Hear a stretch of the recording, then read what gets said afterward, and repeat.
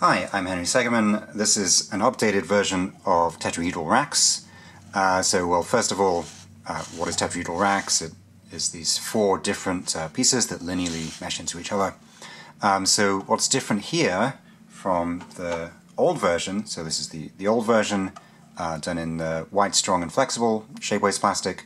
This one is in the new HP strong and flexible plastic, so just testing this out. There's also a change in the design. This one, the end caps, let's see, so each piece, each linear piece has these three prongs coming out of it, and then there's a separate end cap that goes on here.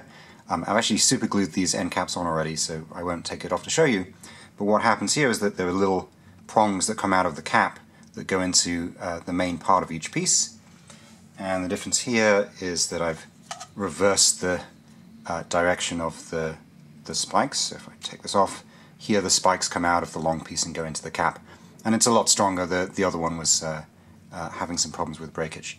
So I've replaced the old version of tetrahedral racks with this newer version, which is going to come with the caps, because I've found that it's too difficult to reassemble. So when I pack it up to travel, I don't take it all apart and reassemble every time I get somewhere, because it takes me so long to assemble it.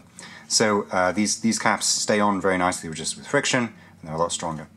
So this is a new version of tetrahedral racks. Thanks for watching.